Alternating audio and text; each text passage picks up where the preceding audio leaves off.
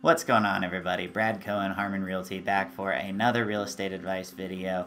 I've been getting this question on a daily basis from people all around the market, and people want to know, are prices going to drop because interest rates are rising and rising so dramatically?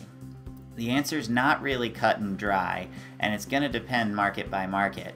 So what I want to do in this video is talk about 4 things that are going on in the real estate market and explain how that might affect your property's value over the next couple of months. Stay tuned.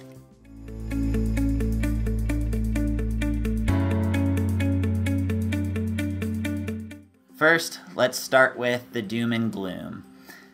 Mortgages are getting more expensive. As interest rates rise, the monthly payment will rise. And if you only have a certain budget that you can work with, what you're going to see is the buyer pool is going to shallow as people are getting priced out.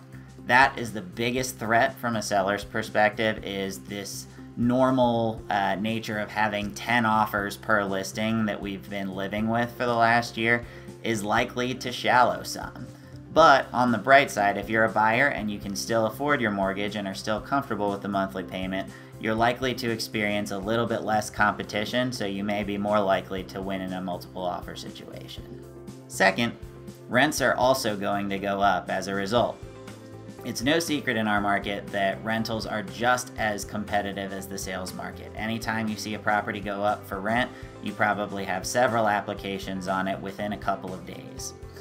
What we've seen as a result is rents have been steadily increasing for the last couple of years, and as interest rates rise, that cost is going to continue to be passed through to the tenant.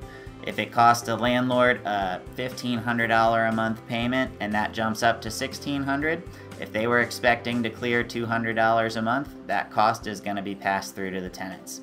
In addition, what you'll probably see is anybody who would have been a buyer is probably going back into the rental market, increasing the pool of tenants and creating more competition in an already competitive market.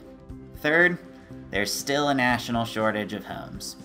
We've been talking about this for a really long time, and fortunately we are starting to see inventory levels tick up just a little bit, but we have a long way to go before we reach a balanced market.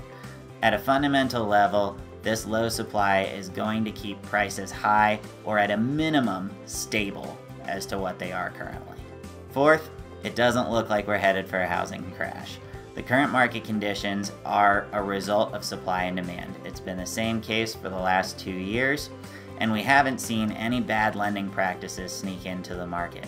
What we're experiencing right now is just basic economics, and as you see interest rates rise, I expect you will probably see lending standards tighten even further because of the affordability component.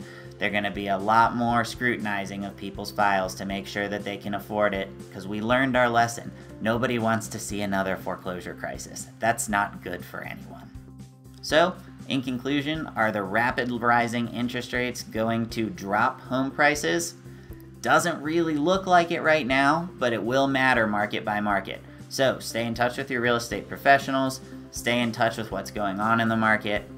If you ever have any questions about what's going on, always feel free to reach out to me, and we'll talk about your specific circumstance in your specific neighborhood. If you're thinking about buying a home this year, always feel free to reach out, and if you're thinking about selling and making sure that you get top dollar, I would recommend reaching out as well. Thanks so much for watching my video. Brad Cohen, Harman Realty, always here as your real estate professional.